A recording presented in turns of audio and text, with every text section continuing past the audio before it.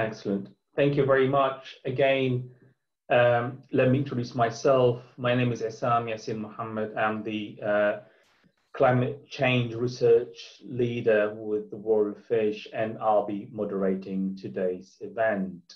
First of all, let me say welcome, bienvenue, marhaban bikum and karibu to all our participants wherever you may be. Marine and freshwater resources provide millions of impoverished people across the world with livelihoods and provide a range of critical ecosystem services.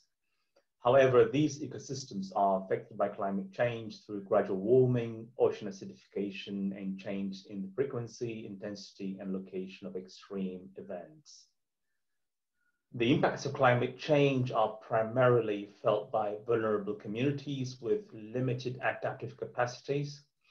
Climate variability and extremes are notably a key driver behind the rise in global hunger, leading cause of severe food crises, negatively influencing all aspects of food security, including food availability, access, utilization, and stability. The consequences of continued inaction could be catastrophic.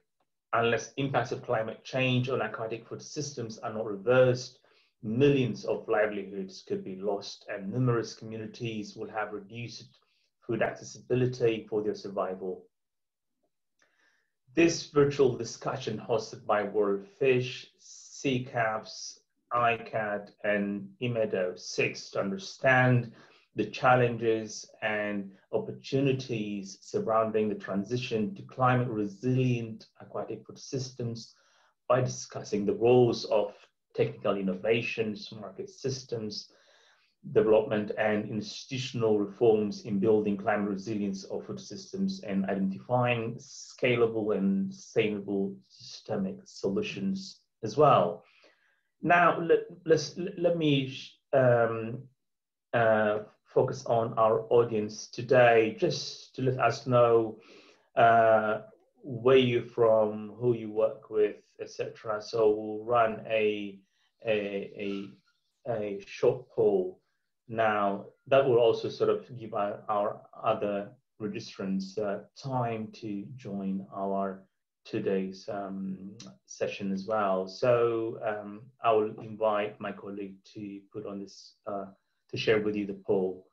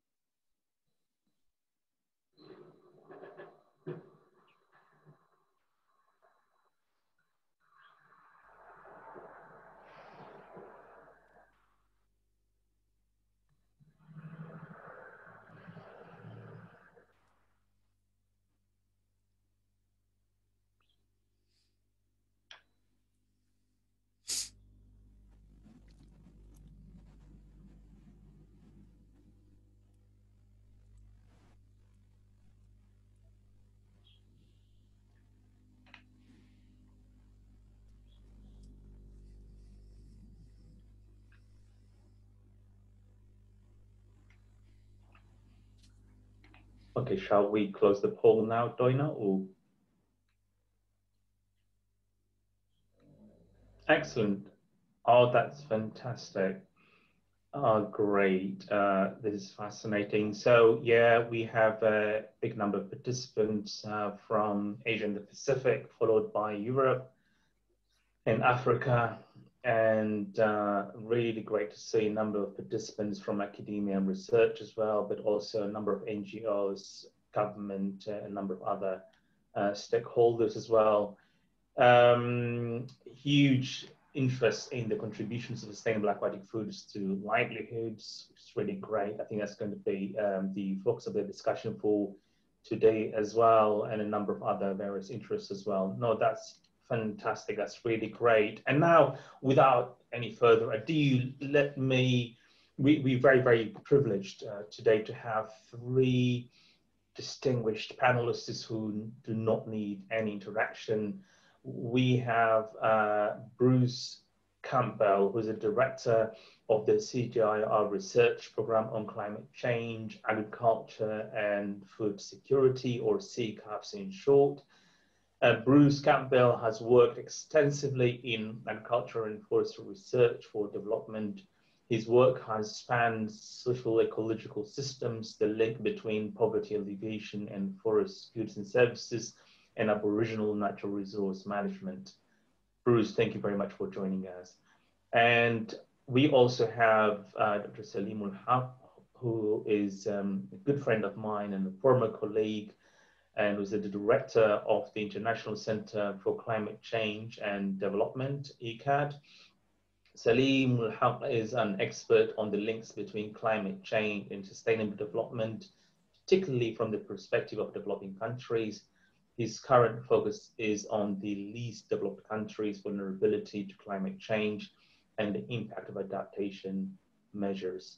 Thank you, Saleem, again for joining us. And our third panelist is Editrudith Lukanga, who's also a familiar face and name to many of you today, and the founder and executive director of the Environmental Management and Economic Development Organization, EMEDO. Editrudith Lukanga is a global leader on small-scale fisheries issues with 15 years of experience working in value chain analysis and development. Editrudith is passionate about women in fisheries and believes that women's rights, gender equality, and women empowerment are important pillars for fisheries governance and natural resource management. So thank you so very much for making the time to join us and share your insights with us today. Thank you.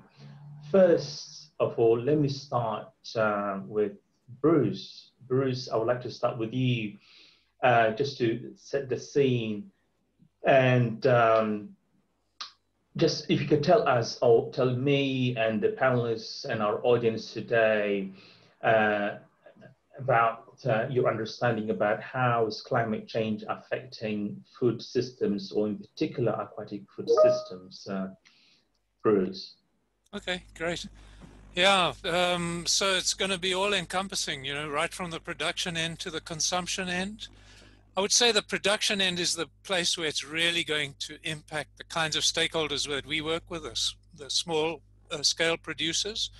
So we're going to see shifts in fishing stocks, and that'll be actually opportunities in some places of the world, such as perhaps West Africa, whereas other places there will be declines, like Southeast Asia. Inland fisheries, Lake Tanganyika, for example, estimated 30% reduction over the next coming decades. And it's not always about the future either. It's already impacting through these extreme events, much higher severity of extreme events.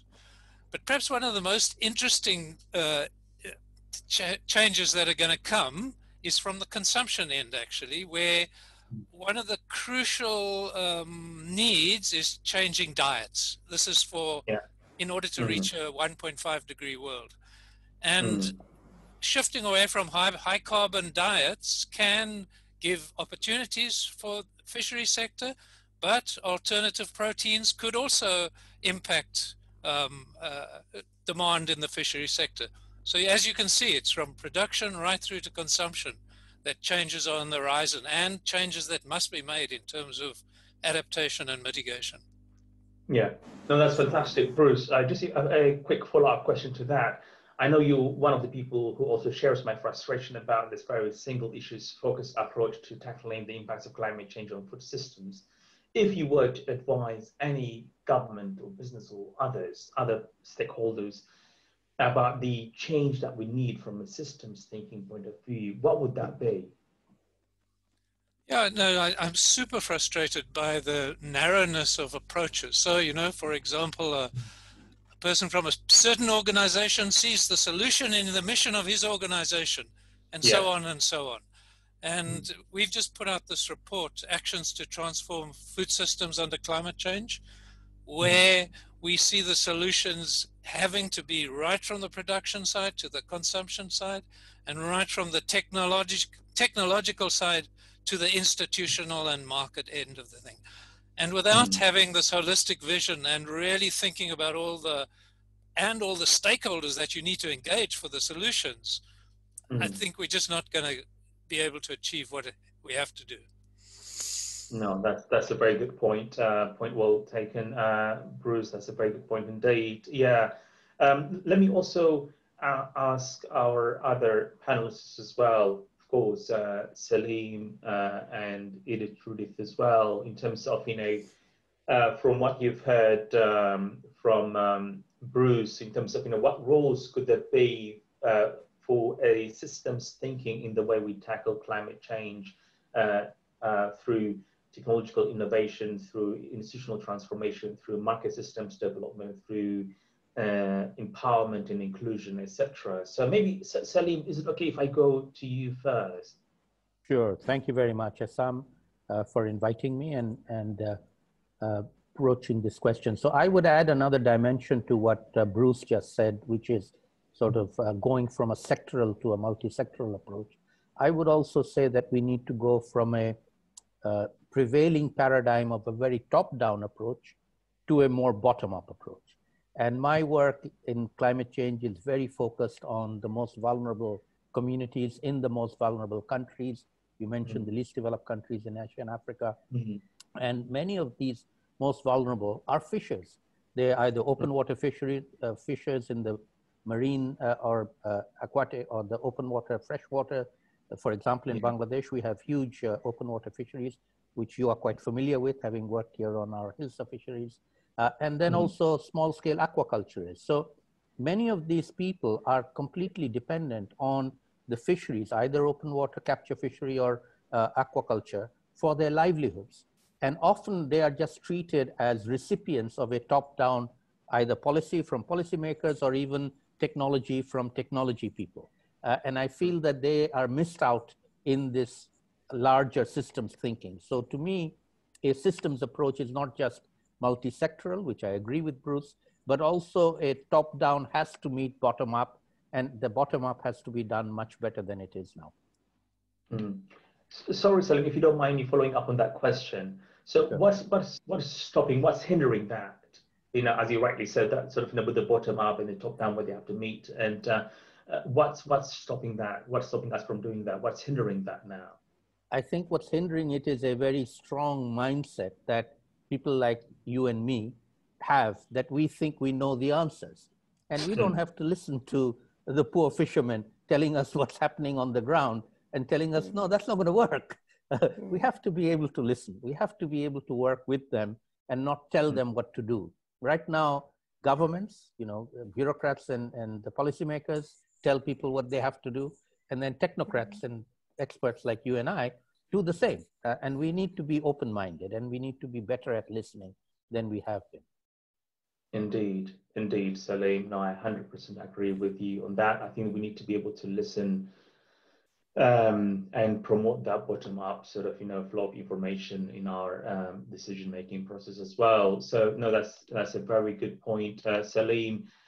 Maybe I think if we have anyone who spends most of their time working with small-scale producers, particularly in Africa, is Editrudith Lukanga, who's with us here. Editrudith, can you tell us how small-scale producers, particularly women, are? Two things. One is how are the impacts of climate change impacting them from all those multiple dimensions, the multiple systemic constraints in market systems, be it in finance and access to technology and information, etc. How is that impacting those small-scale producers on the ground? But also, I would also like to ask you if there are any success stories that you can share with us as well, Editrudith. Yeah, thank you. Thank you so much, Essam, and thank you for this opportunity for allowing me to share my experiences working on the ground with fishers and with all the value chain workers. So to answer this question, I think I'll look at the impacts of climate change that are affecting fishers and fish workers. And I'm going to give practical examples based on what I'm seeing on the ground and based on my work experience where I come from. So for example, one of the main impact affecting fishers and fish workers, impact of climate change, is the unpredicted weather pattern. And that comes in through increased or unpredictable rainfall. And this leads to an increase in post-harvest loss. And when this happens, who is affected? The ones that are affected the most are the value chain actors that are involved in the processing. And when you talk of the processing, these are mostly women. They lose a high proportion of their products because of heavy rainfall or too much rain, or sometimes because of flooding. So for example, where I come from in Lake Victoria, we have women who do rely on these small pelagic fish, locally known as daga, for their livelihoods. And they rely on nature, I would say, local processing depending on sun to process, to dry. And normally daga is not just for the women, but all the value chain actors in the daga fishery. They depend on natural sun to dry, because mostly this daga is exported when it's dried. So there is a massive loss of livelihoods, because even with the recent rainfall that just happened, it flooded the landing sites. It flooded in a way that no daga was able to be spread, because the drying with the limited technology, still we are witnessing drying while spreading on the land.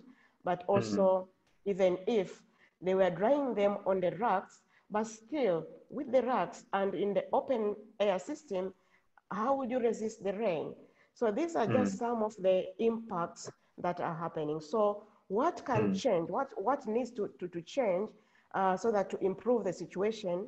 The first thing that I'm looking at is technology. And when I say technology, I'm not looking at the high tech, but look at the simple technologies that are accessible, that are affordable to the vulnerable communities, to the poor value chain actors that are more responsive to the climate. So enhancing climate adaptive capacities by creating an enabling environment, and this will help to improve the handling and processing systems that will, at the end of the day, withstand the extreme weather events. Yeah. So also what needs to change, I'm looking at finance, because even when we are needing the technology, how could we have an advanced technology, or even the simple technology that I'm speaking about, without having access to finance? So it is important that in order to navigate, in order to transform, we need to develop an environment whereby that would ensure sufficient finance is made available and to the value chain actors. And therefore, it will enable them to transit within this climate resilient aquatic food system. But also I'm looking at market services. We have products, we have, technology has helped us to process. We have our product, but how do we reach the market? This is another thing which is also very important, and Absolutely. it needs, it needs, investments to be done in order to have an environment whereby small-scale food producers and the value chain workers access the market at the right time with their products while still in good condition. And I'm looking also at access to information, and this is particularly climate information services should be improved. Information about weather.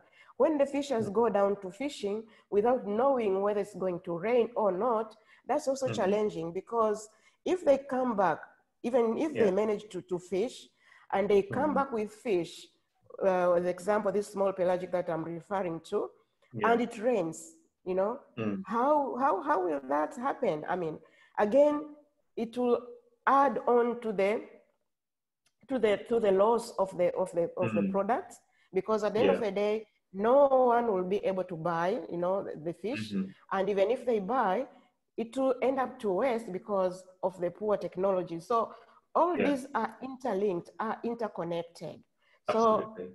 So partnership is important, so that all the value chain actors, the small-scale food producers, the government, the NGOs, the donor, communities should work together. I liked Saleem mentioned of the multi-stakeholder processes, and engagement. This is key. It's very important that even the researchers, the scientists, listen to what the small-scale food producers, to what the value chain actors are saying. What are their questions? What are their demands? What are their needs, so that these programs are designed in a way that they will respond to those questions, to those needs, to those demands. But lastly is the empowerment. And this is what I've been really preaching, and I've been saying whenever I get an opportunity: empowerment and capacity enhancement of the value chain actors, especially the vulnerable communities with limited adaptive capacities, particularly women, youth, and poor men. So it is important for all these elements that I've mentioned, and that's why we are looking at systemic approach, not looking at one or singling out elements within that system, looking at it as a holistic approach. Excellent. That's fantastic. If I may interrupt you there, I think you've made an excellent set of points there. Editrudith, and I'm sure this is where I see the value as well, sort of bringing us sort of those practical examples in terms of the multiple challenges, systemic challenges that these small-scale producers, aquatic food producers face, be it from access to market, access to finance, access to technology, information, and capacity and power, etc. I think that's what exactly we're talking about.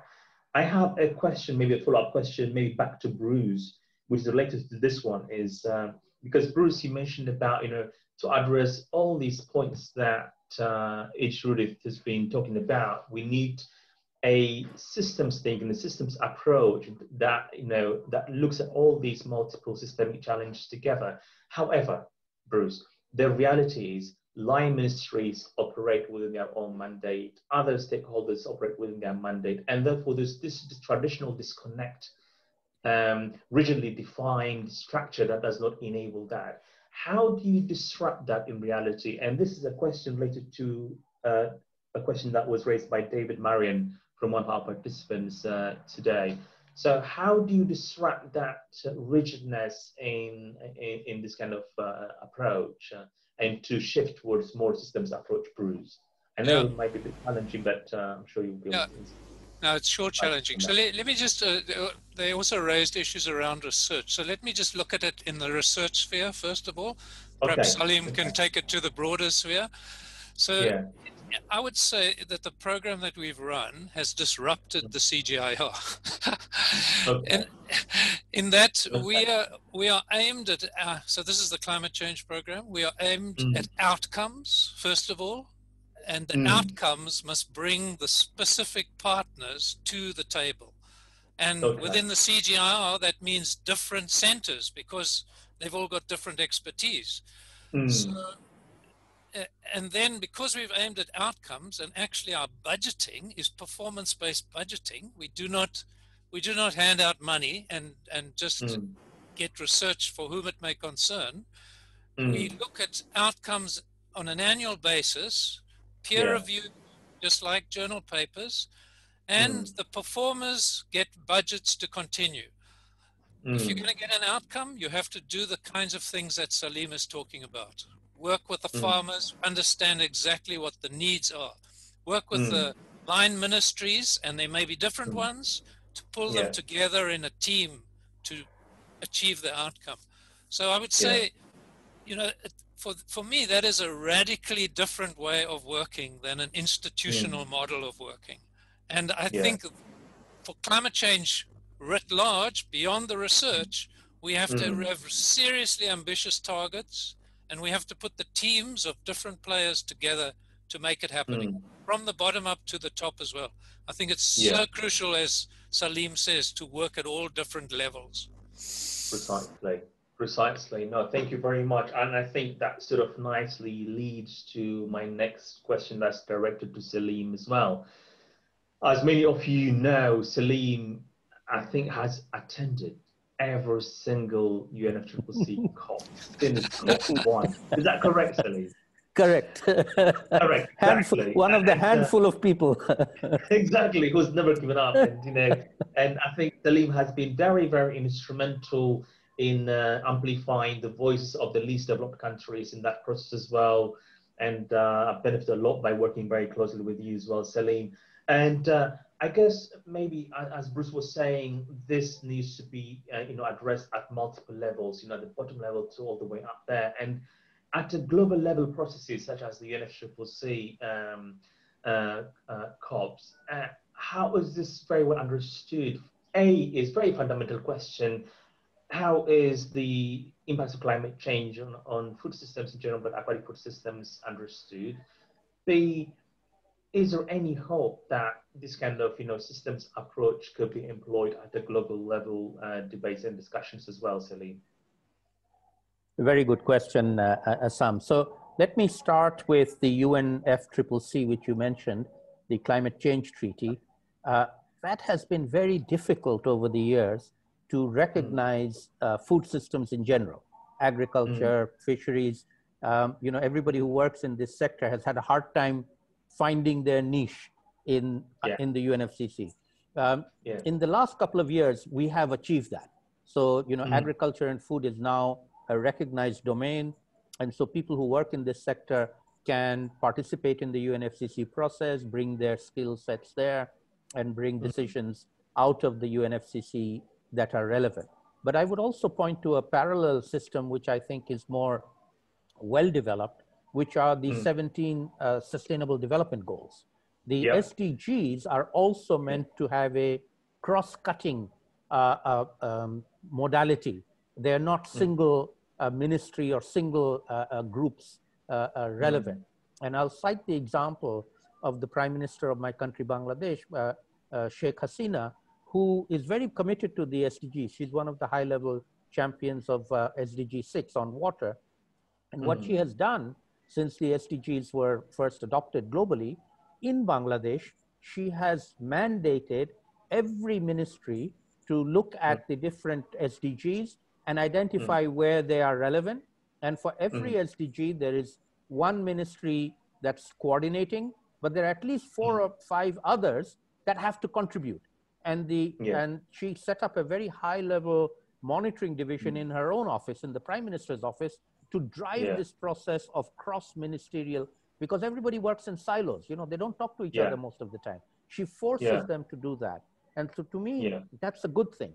And they are now gradually beginning to understand how to do that, make it more effective. It's part of their business plan. They have to annually report on what have you done to contribute to multiple SDGs, not just the one relevant to you. And so that to me is a very important way forward that I find hopeful. And the last point I'd like to share with you is that the United Nations is now going to have next year, probably in October, but the date has not been set, a global food systems summit, which will try to bring together all of these. And there are various action tracks on that summit, one of which is on resilience, which I have been asked to chair a group of trying to bring people together on that.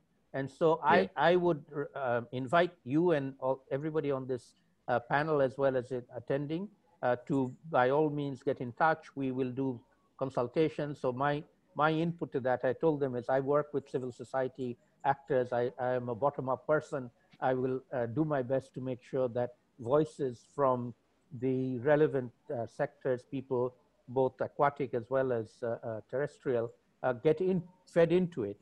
And there will be a series of consultations taking place. I'd be very happy to cooperate with everybody on this call to ensure that voices get into that global farming systems approach. So intellectually, they're trying to get a systems approach. In practice, how to do it, you know, we still have to figure out. Challenge. Yes, exactly. I think that's a common challenge that's shared across many stakeholders, and hence why we decided to make that the focus of this discussion today. And thank you very much, Saleem, for that invitation for everyone in the room today to contribute to this high-level food summit next year, and the work that you do there as well. That's fantastic. No, that's really great. I was just going to maybe sort of, you know, parachute ourselves a bit down to the ground now and go back to Editrudith. I'm sorry I interrupted you earlier, but I was very keen to, I'm very keen to hear from you a slightly uplifting story from the ground in terms of, particularly, you know, if you work with particularly women stakeholders across aquatic food supply chains, particularly in Tanzania and elsewhere, Editrudith. How are these women, how have they been very innovative? I'm sure they are. And can you tell us any uplifting story in terms of, you know, their innovative approach, how they've been managed to grapple with all these different systemic challenges that you mentioned, and how are they trying to overcome that? I think personally, there's more help on the ground than this high-level process. I don't know, Editrudith. Yes. Thank you so much for this. And I'm going to share practical examples, for example, from Tanzania, where I come from. Yes, women have done a lot, have been innovative, but that has not been enough if they are working in isolation. So coming back to the multi-stakeholders approach, these women, together with EMEDO, the organization that I work with, we have worked together with the ministry responsible for fisheries in Tanzania, that is the Ministry of Livestock and Fisheries, but also other actors like FAO, who have worked to support the women to come together. And that's why the question of organizing and capacity empowerment is very important. So right now, as I speak, the women fish processors and traders in Tanzania have come together. They have formed a national network of women fish workers that is called TAUFA. And why did they come together? And this network was just launched recently, last year in April. They've come together to unify their voices, to see, because they are vulnerable, and although they are continually gaining grounds into decision making, but that has not been enough yet. So they want to even raise their voices higher, to shout out that, yes, we who are the vulnerables, we who are much more affected by the impact of not just climate change, we are here, and we have knowledge, we have skills, we have something to contribute. And like what Saleemul is saying, listening for the decision makers to listen to these women is really practical, is really important. So this coming together has helped the women to participate and engage in national level processes. They also access information easily than before, because now they have even an address. If they are to be invited, they have their own national leadership. So this is one, but also influencing policy making processes. Like recently in Tanzania, the ministry was leading a process where they are reviewing the Fisheries Act. And women, for the very first time in Tanzanian history, they came together through this national network to share their views on what do they want to see captured in such regulatory framework. So this is really important, and they are the framework that we are seeing women influencing policies, influencing strategies, and etc. And another example at the continental level, similarly, we have our FishNet African Women Fish Processors and Traders Network that also engages with the African Union on similar grounds. Yeah. Okay, no, that's fantastic. Thank you very much. I think that was a much needed uplifting story, Editrudith, and I'm glad you shared those stories with us. Great. If I go back to Bruce for a moment now. Bruce, here is my understanding. I understand that the impacts of climate change, yes, I think we may be able to mitigate them to some degree. But also, as my friend Saleem says, you know, some of the damage has been done and it's irreversible. So therefore, the only option we have is to adapt. And the consequence of not acting now, I think time is not, time is just certainly we're working against a very tight sort of, you know, timeline here. And there is a desperate need to transform our approach and accelerate change, right? And to be able to mitigate any further damage and to be able to adapt to the current irreversible damage that has been done already. And therefore, the question is with respect to investment or finance, is there sufficient investment being made to accelerate that transformation to climate resilient aquatic food systems, Bruce? By nowhere is there anywhere near enough finance in terms of the needs. I mean, if you think about the small-scale producers in the world, this is all of them, you know, livestock keepers, cropland, fishers, there's 500 million. Yeah. And these are the most vulnerable people to climate change. And essentially, if we believe in the SDGs, zero hunger by 2030, and the various other SDGs, we have to reach 500 million farmers in the next decade. That is a task that has never been achieved before at that kind of scale and speed. And this is why we need radical thinking, I think, in terms of achieving those targets. The amount of, you know, if I can hold up my hands here, the amount of development funding is a finger, and we need that much. Right. And so one of the key things as well is how do you leverage in the private sector? So we must see small-scale producers as one way out of poverty is really to be able to get involved in markets. And, you know, the estimates is that there's more than enough finance out there looking for opportunities. And so how do we use government money, development money, to leverage in 10 to 20 times more private sector investment? Because that's the scale of investment that is needed to solve the problems. And I think there are nice examples where that's happening, but it seriously needs to be scaled up. And you know, it's not just a case of the finance and the development group working. How's it going to happen? Enabling conditions for business, for small-scale producers to get involved in markets. So it's a big government lift as well, that government has to get its act together in terms of creating great business opportunities and the enabling conditions for these small-scale producers, the fishers and the aquaculturists. Excellent. No, that's fantastic. Thank you very much, Bruce. Maybe if I follow on that interjection there, Bruce, and invite Saleem.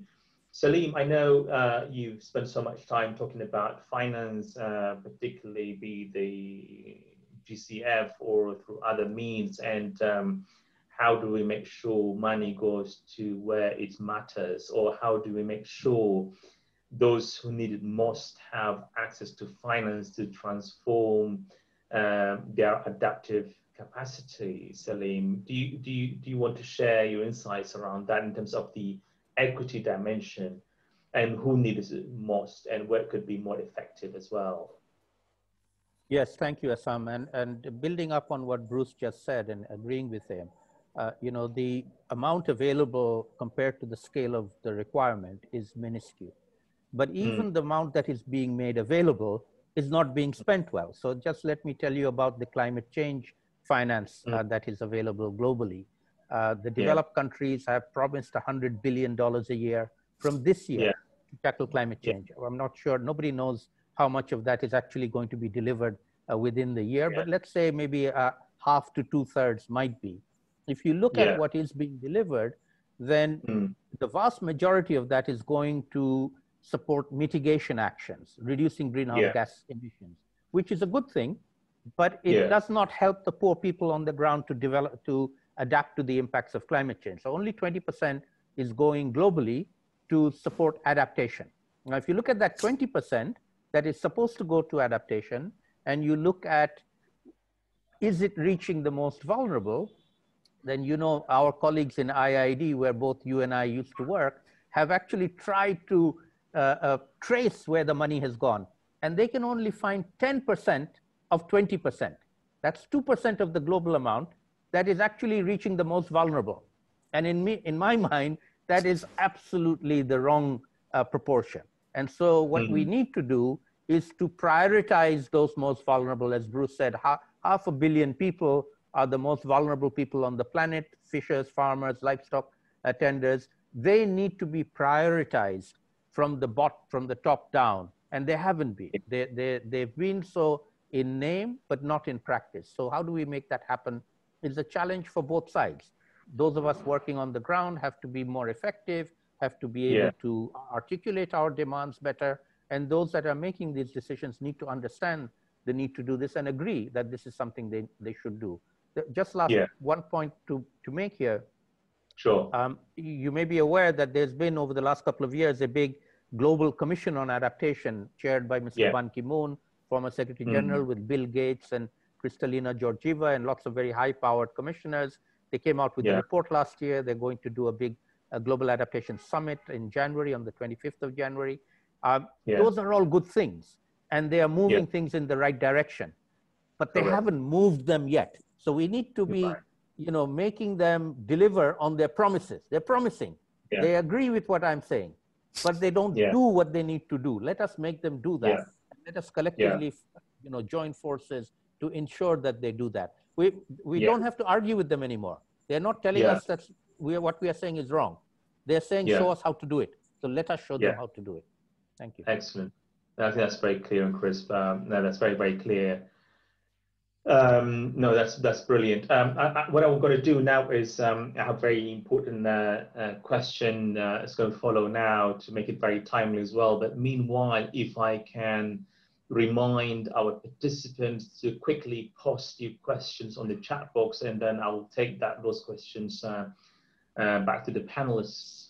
But as you write your questions, I have one question particularly for all our panelists. Now, we are in a period where we're facing a double crisis. Now we have the climate or ecological crisis, but also we have the pandemic at the moment.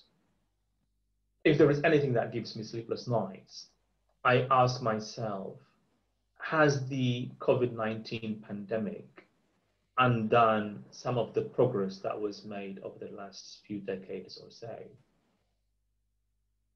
Do you share my concern? And if you do, how do you think it may be impacting the progress that needs to be made or that has already been made in adapting to climate change? Who wants to go first? I'll have a go if you want. Please. So this is, you know, gives me sleepless nights as well. And I had the opportunity last night, late night my time, to be invited to join a discussion on the British Sky News television channel. They had a panel discussion about this very question you know, COVID or climate, which one needs to be prioritized? And I said, you know, there's no choice. You have to do COVID and you have to do climate. Why are you making this a binary choice? It isn't. You need to do both. And to me, the biggest challenge or biggest opportunity, in fact, coming out of the COVID crisis is the fact that leaders of countries who were willing to listen to their scientists, in this case, epidemiologists and medical scientists, about what needed to be done, what the problem was and what needed to be done, and leaders who moved quickly to do them saved lives. And leaders who refused to listen to their scientists, and you know, we are looking at one of them in the United States of America, is responsible for thousands, tens of thousands of their citizens dying from COVID-19 because they refused to listen to the science. And that lesson is orders of magnitude more important when it comes to tackling climate change. The scientists have been telling world leaders what to do. World leaders have been sort of dragging their feet and saying, yeah, but it's very difficult and it takes time and we can't really allocate resources. When they have to, they do. And so they have to treat climate as emergency and crisis, which unfortunately we haven't been able to persuade them to do. And to me, this challenge, we need to be looking at making it an opportunity to change from the old bad ways to a new, better normal. Hopefully, people are talking about Build Back Better, but we need to make that a reality if we can going forward. Yeah. Thank you. Excellent. Thank you very much, Saleem, for sharing insight. Can I invite maybe Editrudith on that and then Bruce? Yeah, thank you, Essam. Thank you so much for this. And I think, yes, COVID-19 is exacerbating the multiple challenges that are already there, caused by climate change and many other challenges. And I would like to speak from experiences on the ground with the women fish processors and traders that I work with. Because of COVID-19, that has interrupted the business chain. It has interrupted the whole value chain, I would say. And locally here, women, no matter how small, you know, the business that they do, but it is very significant for their livelihoods, for their economies, for their health, for their education, for everything. But because of COVID-19, that had cut off, and it has cut off the connection between them and their buyers. And that has impacted them badly because they've lost their livelihood. They've lost money that they would use for their, you know, domestic, you know, uses, for health, for education, for everything. But also that is at the local scale. We have women who, and other value chain actors who have been doing a regional business within East Africa and within the Great Lakes region. The closure of borders really did them bad because they had already invested a lot, but how are they going to transit to send their business to the other countries that they were locked?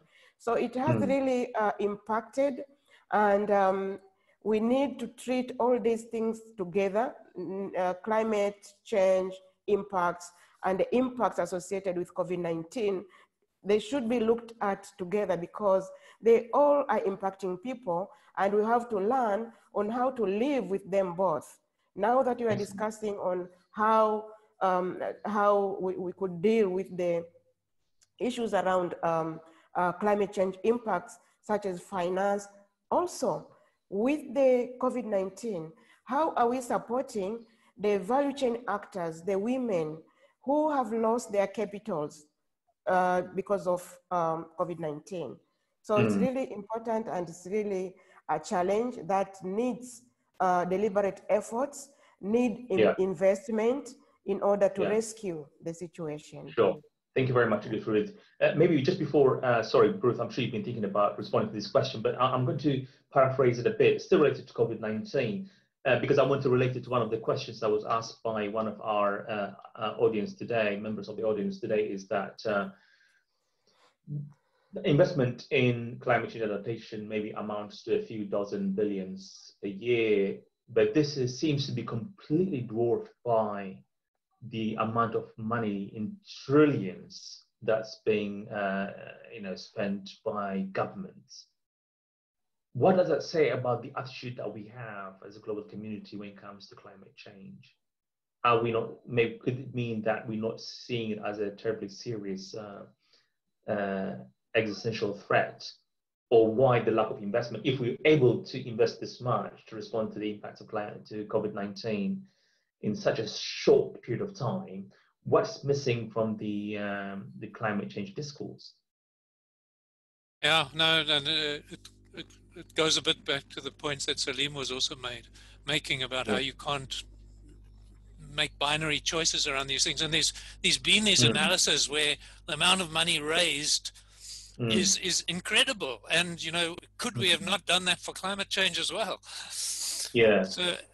So it does mean that the threats are, you know, people see them as further in the future than the COVID crisis, for example. I was just also thinking about the, you know, has this put us back? I think it's more just like Saleem was saying, a general lesson rather, is this COVID crisis, there's going to be more. Our globally connected world is going to, this kind of thing is going to happen again and again.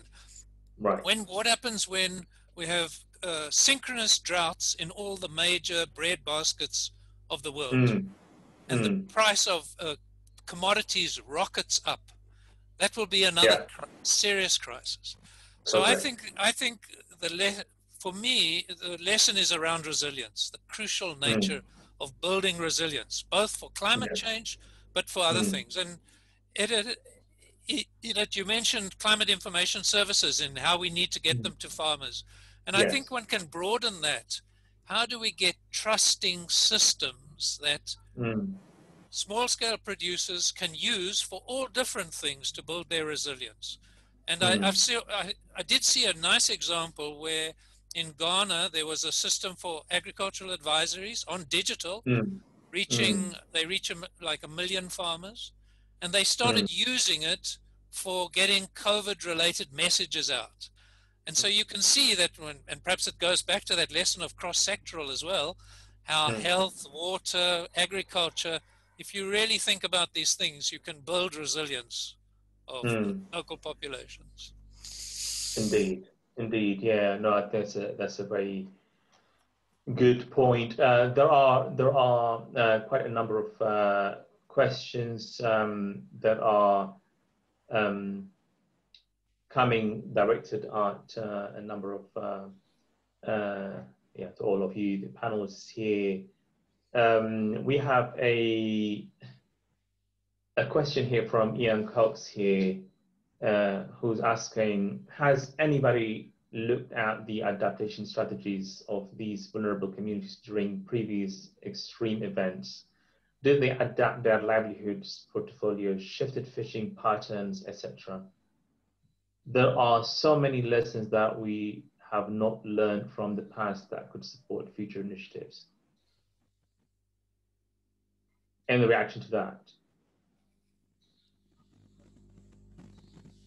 Well, Saleem, let me this is your area. Yes, okay.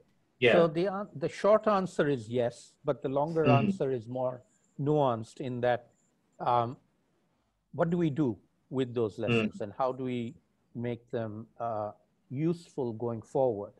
And whereas I would say, you know, in the past, we used to see these under what I would call a paradigm of development, you know, poor people, helping them develop, enhance their capacities and knowledge and ways of doing things.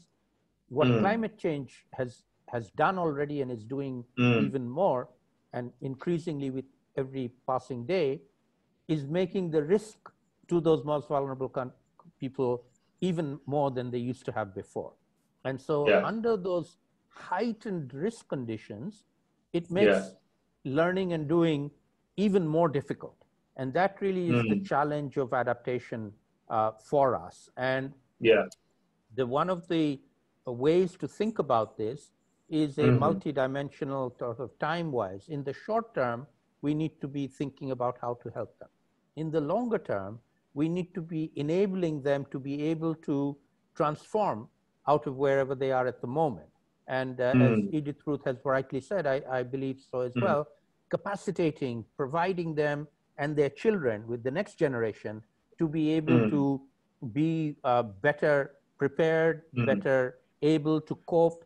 They may or may not stay in the profession of their parents as farmers or fishers, but they will have the ability to do better than they just coping. So we need to, the paradigm shift is from managing risk to transforming out of being risky. And that's a big, big thing for all countries, and particularly the most vulnerable countries, as countries with their own vulnerable populations, to start thinking about. And to me, a big focus should be generational change. We don't want our children to be suffering like we are. We want our kids, girls and boys, to be empowered and capable of making our entire country transformational. And we're talking about 10 to 20 years to make this happen. And that's the trajectory that we all need to be focusing our attention on. Excellent. Okay. I'm going to pick another question from the member of the audience as well, is that we talked about the accelerating the adoption of systems approach to accelerate transformation in terms of, building a climate resilient food systems, which is desperately needed now. But this does not happen in a vacuum. You need policy framework and institutional frameworks that enable that as well. So how do we tackle that? What sort of policy reforms are desperately needed to enable that transformation? Because without talking about markets, technologies, climate information services, access to finance, etc., all these things do not happen in a vacuum. So what sort of institutional setup is desperately needed? What sort of change is needed? I think that's a very important question, I thought. And maybe Bruce, if I come to you.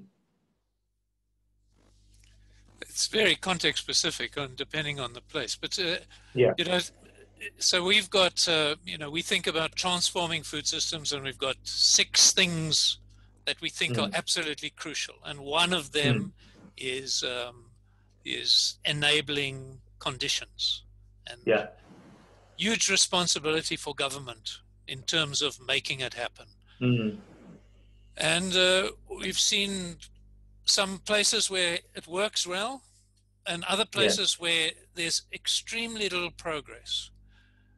In those places where there's extremely little progress, it is not. I do not believe it's possible to transform the food system. Right. And it's almost a case that those locations are going to have to receive more or less humanitarian assistance. Unless the enabling conditions really change. So for example, I talked about leveraging private finance in. Private finance won't come when the business operating environment is not satisfactory. I'm a Zimbabwean, and the challenges of seeing change in Zimbabwe at the moment are really severe. I cannot see we can have a transformative approach in Zimbabwe because the enabling conditions are just not right. But then there's some great positive examples as well, So for example, it's not a fisheries example, but Rwanda really creating conditions for private sector to come in. There's Africa Improved Foods. They've put up new factories, they're sourcing, they've got an aim of sourcing from small-scale producers, and they're mostly women. They're producing nutritious crops, which then go into government feeding programs. So it's how do you put that whole package together? And government is a key player in it.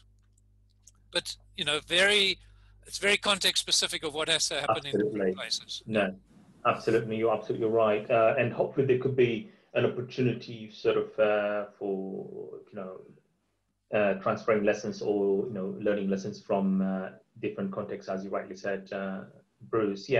I have one question from the member of the public again, because there was so much emphasis about this bottom-up approach. Maybe I think I will put this question to Editrudith and maybe followed by Saleem as well. Is there's so much emphasis on bottom-up approach about engaging small-scale producers and in gathering information to develop, adaptation and mitigation strategies, etc. But however, the question is, how is this pandemic affecting your ability to reach those producers and small-scale producers and to be able to listen to them and go and talk to them, etc.? How are you tackling that hurdle, if you like? Editrudith, yeah. Yes. Do you want to? I want to answer that. Thank you for this question. On the other hand, we can say the pandemic, apart from being really a pandemic, is also an opportunity, because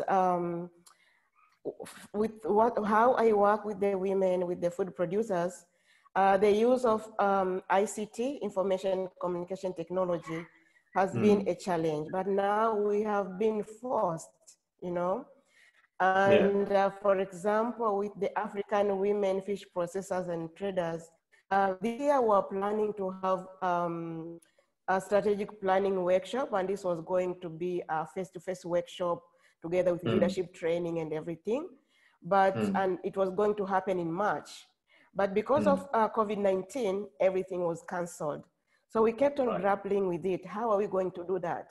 And some of the members don't have, smartphones and everything. But then we came up with a solution. We are doing our meetings through WhatsApp. We have created WhatsApp groups. We communicate, we send messages. And recently, with the support of our donors, we got each member of the bureau, the leadership, a gadget, so that we are able to make to do our meetings through Zoom facilities, for example, the online facilities. So it is creating these opportunities so that we are able to move with this pace, So yes, it has been a challenge, but we are transforming, and so this is good. Excellent. No, thank you very much, Editrudith. And Saleem, I'm sure we've had a chat about that in the past, but if you can share that with the wider audience today, that'd be really great.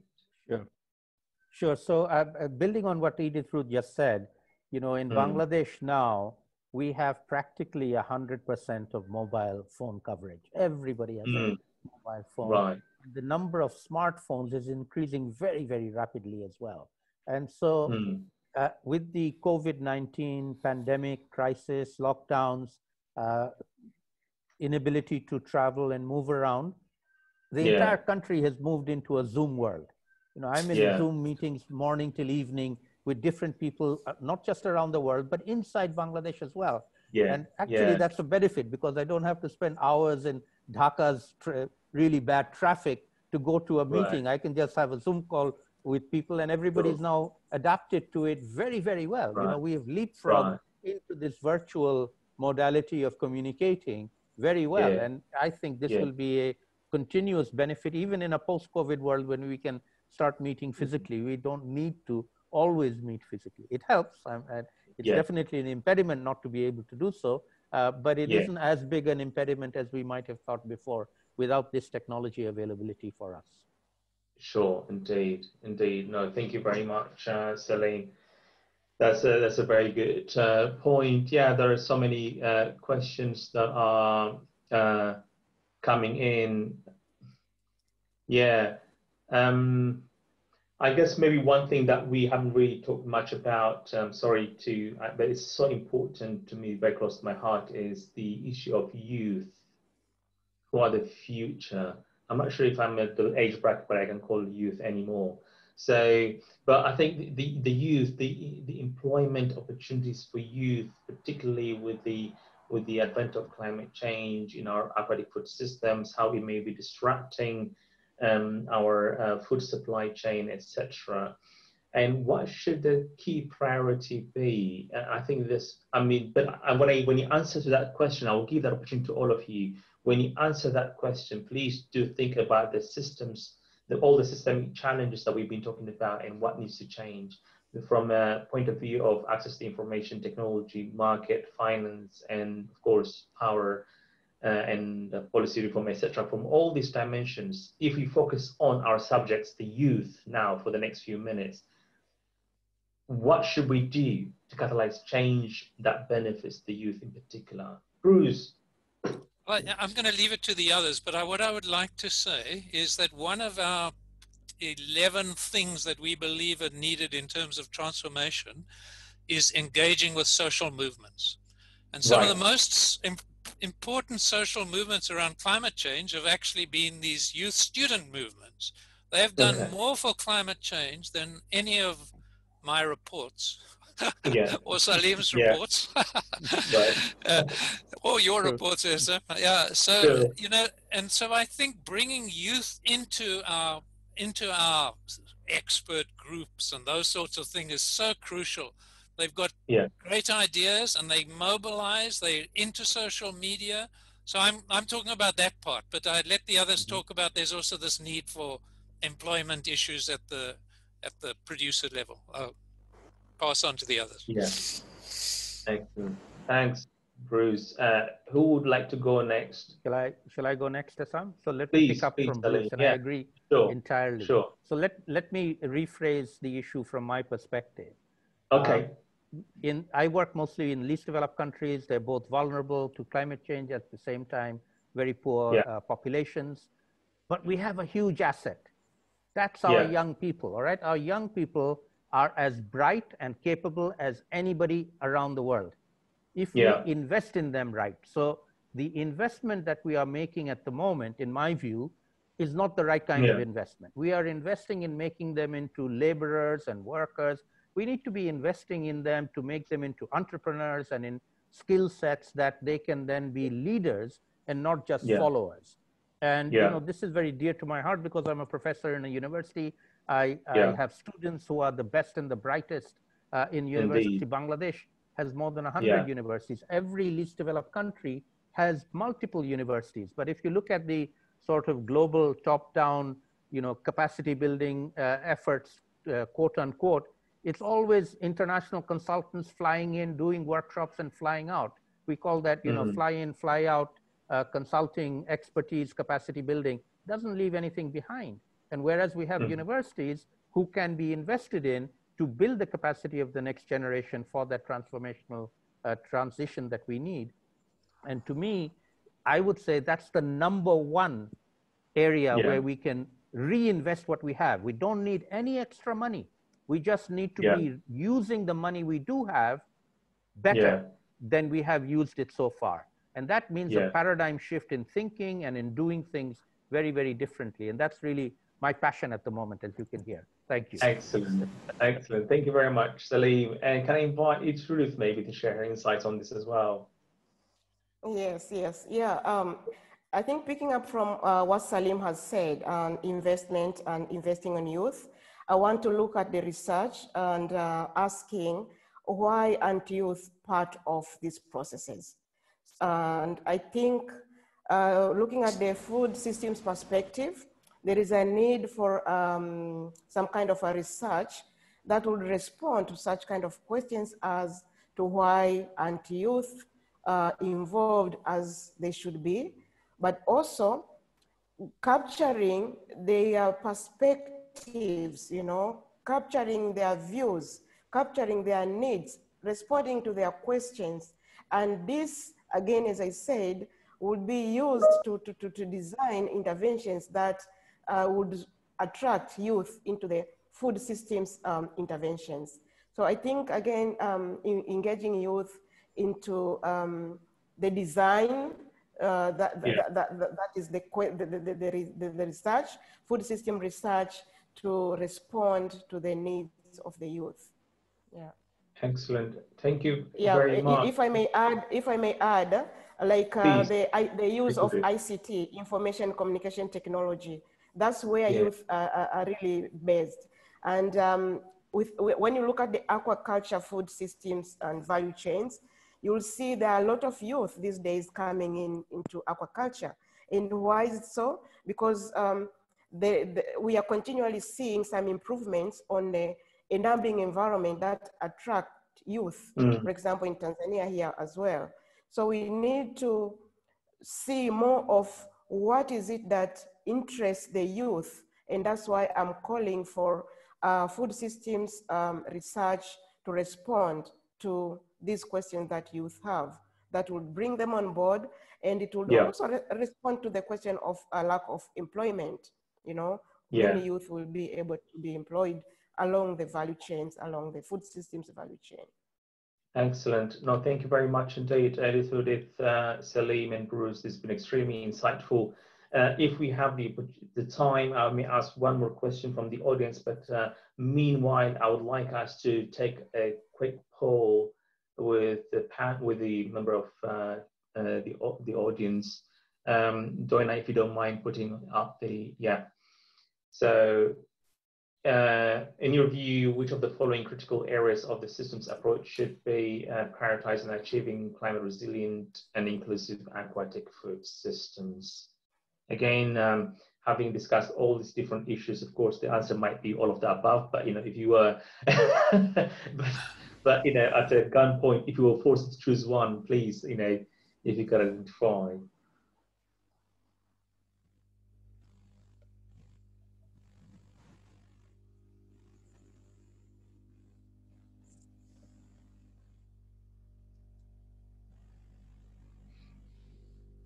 Maybe we'll give it another 30 seconds or so, and we'll see the quick results.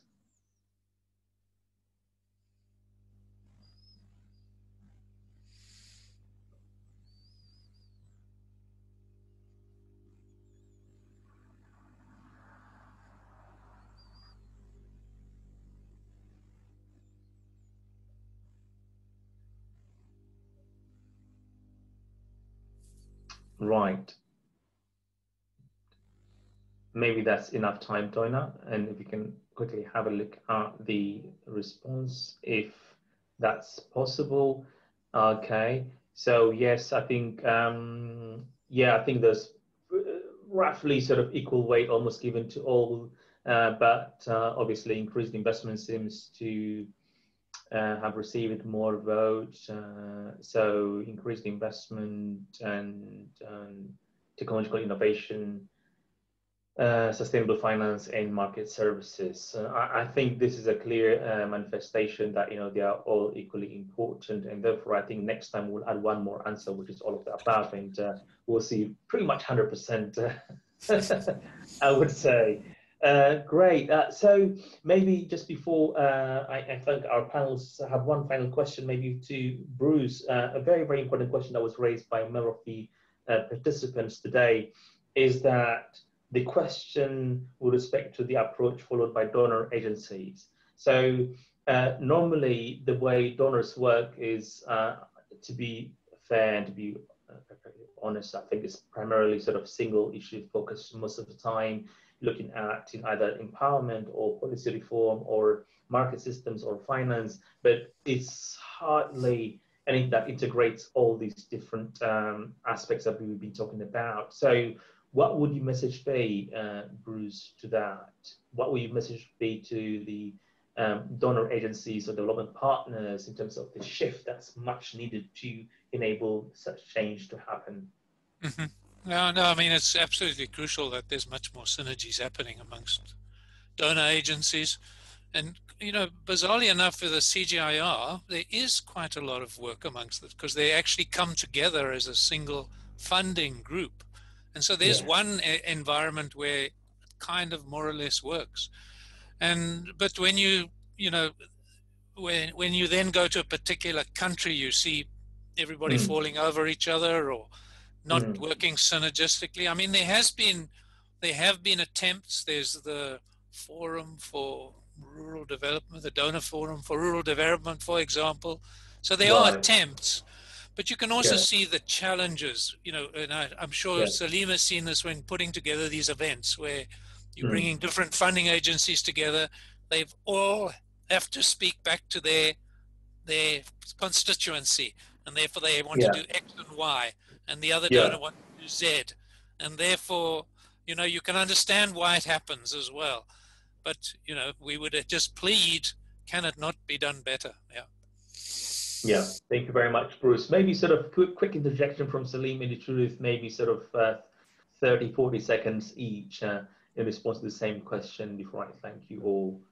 So very quickly, Essam, the domain of the donors that I particularly engage with is the climate change funding agencies like the Green Climate Fund, the Adaptation Fund, and various others. And my continuous argument to them is exactly this. You need to be focusing on the ground. You need to not be waving the flag and I think trying to, brand what you're doing, but look at what the outcomes are on the ground and be willing to work with everybody else without having to fly your flag on every little thing that you do. That is simply counterproductive in my view for donors. Some of them get it, some of them don't. It's a struggle. Terrific. Thank you very much. Thank you very much, Saleem.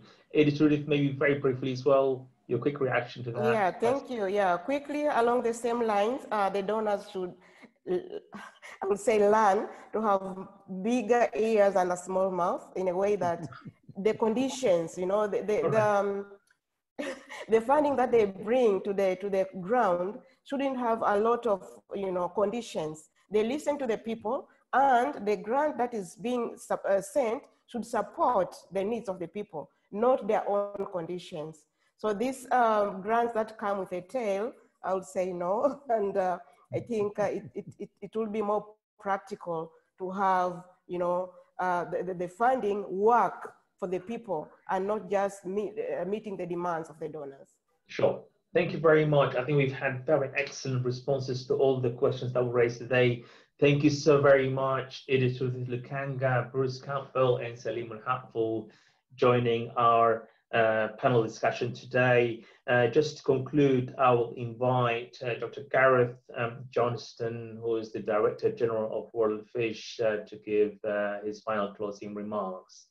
Gareth. Thank you, Essam, and hi everybody. Good morning, good afternoon, and good evening. A really stimulating discussion, and it's a shame that we have to close it. I think it could have gone on a bit longer, for sure, but we covered a lot of issues, and yeah, I'd like to thank all the panelists and also the audience for this really lively discussion. Actually, it's really inspiring to see such a variety of international participants and also the folks from different around the world join this dialogue. I'm a really big believer in networks and coalitions, and so in these diverse networks of skills and expertise, we can really build climate resilient aquatic food systems and put them on a low emission pathway. So I feel very positive about the movements and the networks that we can create. And as emphasized today, aquatic foods are critical to the economy, the food, nutrition security of billions of people around the world. Climate change poses complex threats, as we've been hearing, to those who depend on marine and freshwater food systems. As Bruce was mentioning at the beginning, increased temperatures are causing fish stocks to move to cooler waters, offering costs and benefits to that movement. Harsher climates are putting pressure on aquatic production systems. And as Editrudith was talking about, these extreme weather events and disasters and so on have causing disruption to fish supply chains. So what we know is that fishers and fish farmers in low-income countries will really feel the impact of climate change and are feeling the impact of climate change and will be hit the hardest. Shocks caused by the climate change threaten people's livelihoods, as we've been discussing. The ability and the quality of the aquatic foods imposed increasing risks to health and safety. As we've talked about the COVID-19 pandemic, it demonstrates that food systems as they're currently constructed aren't coping with these shocks, causing inequalities in food affordability and accessibility. And really COVID-19, this is a wake-up call. Some people have described it as the fire drill to many other similar disruptions that will occur as climate change influences our world in very different and unpredictable ways. And we really need to build a climate resilient food system transformation, and we need to do that now. It's more and more obvious that needs to happen and more urgent. Aquatic food systems are also complex, and they involve, as we've been hearing today, many different actors from different networks, all of them interacting in different ways.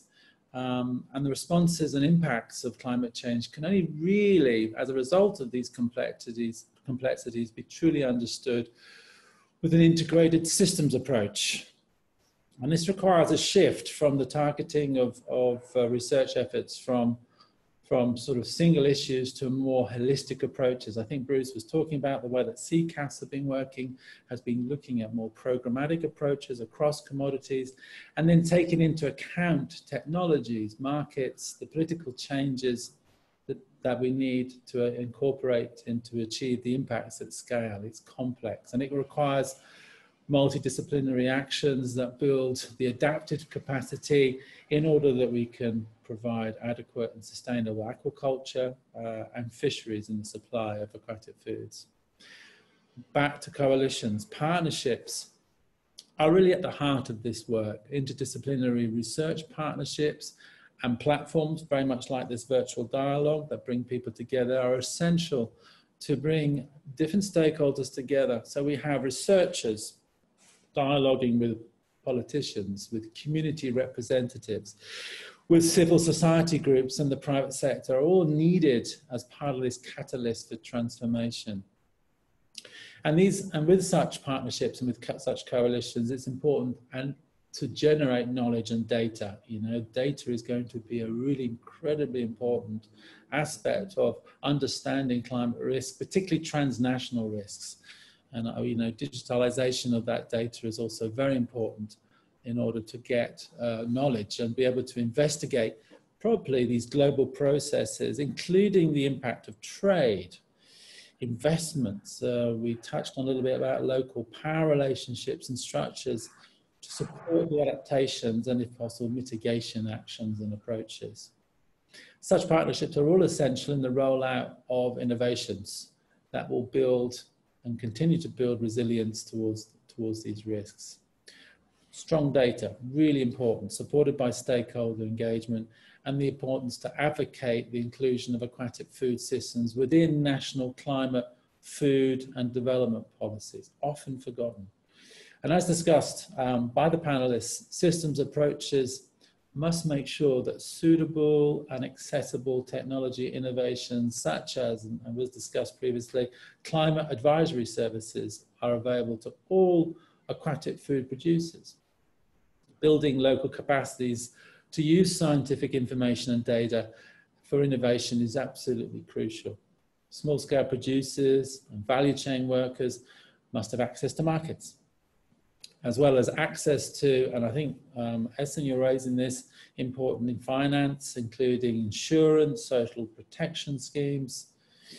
Our institutions and policies, and particularly fisheries management tools, must be reformed to respond to the impacts of climate change, while our public and private sector partners need to ensure the equitable flow of finance for climate resilient investments. What does that mean? It includes looking at carbon credits, looking at blue bonds, looking at blended financing, bringing public and private minds together and finances.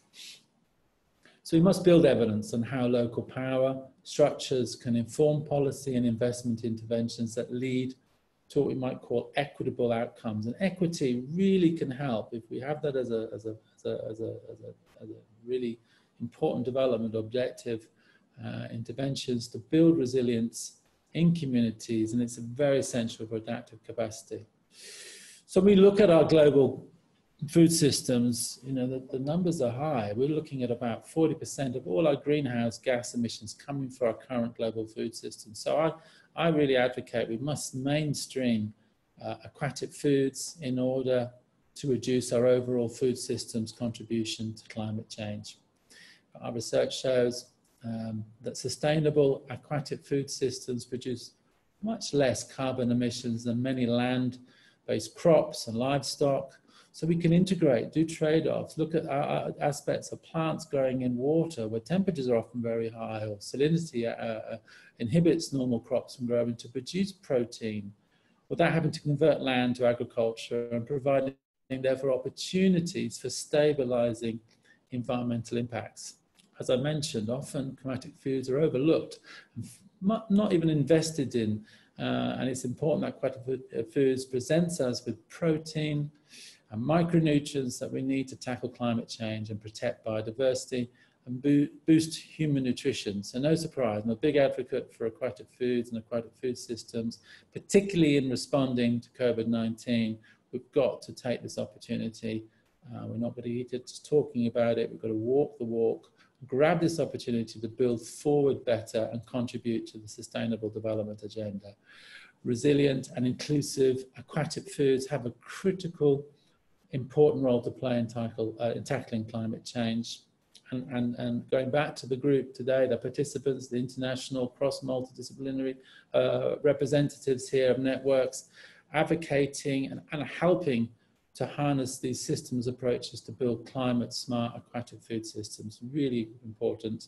And it's through these systems approaches that we can identify, we can co-create with many of the fishers, building up from the ground up and implement evidence-based solutions, innovations that we need for a healthy people and a healthy planet.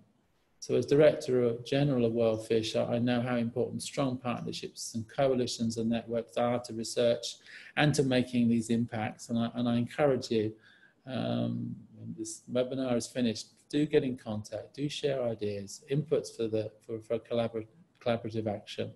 And thank you, Essam, and thank you everybody who's behind the scenes supporting this webinar, the whole communications team. Thank you again for taking the time, everybody, for joining and to further this discussion. So back to you, Essam, and thank you very much. Thank you very much, Gareth. Thank you very much for those very inspiring final remarks.